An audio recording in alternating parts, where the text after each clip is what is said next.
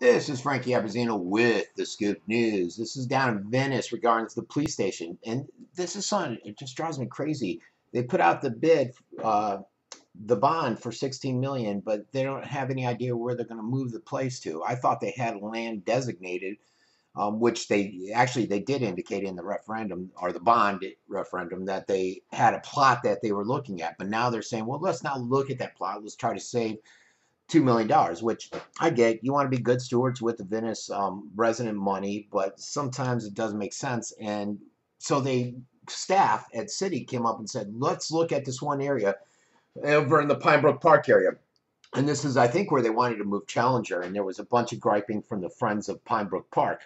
And yesterday I was watching the city council meeting and they were there in full force saying, nope, we're not going to buy into this, basically. And I even said this in my last report when I heard about it, that they're a very vocal, politically strong group, and I can't see it taking place. And it looks like I was right. And they're backing away from that concept because of the opposition to it is so strong. So now they said, instead, let's look at this. Taking and stringing together 10 acres of land over by the southern side of Wellfield Park, where the police station is and the fire training facilities. Basically, to do it there, though, they have to take away 2 baseball fields. They're saying 2, maybe more, who knows. And their concern is that it's going to face some protests and oppositions, as McKeon said. And the Friends of obviously the Friends of Pine Brook Park are fine with that.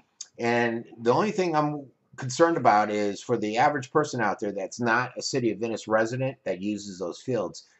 I could tell you that in the past there's been a lot of griping by the city council, the same members, because they've all been there for so long.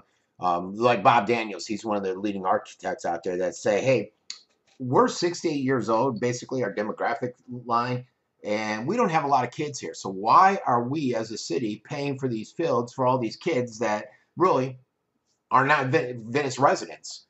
And I know that's been a gripe for a long time. If you ever watch the city council meetings, you'll know that, going back years. So I think it's something that's got a lot of steam behind it. A, it'll save $1.5 to $2 million, and B, it'll take off that expense of 2 fields away from the city that they don't want. Also in this thing, somebody threw up the idea of having a firing range, wanting that there, and I think it was Hawk that came in and said, look, why are we putting that up when we got Knights Trail from the county just 5 minutes away? They also wanted something to do with fire training, but they said we got something down towards Inglewood. So those went to the side, to the side table. But so anyone that's out there with kids that play out at those fields or really appreciate those fields, I would be worried, because I think this has some strong what do you want to say? I think it's going to be something that they pay a lot of attention to and act upon. This has been Frankie Abrazzino with the Scoop News.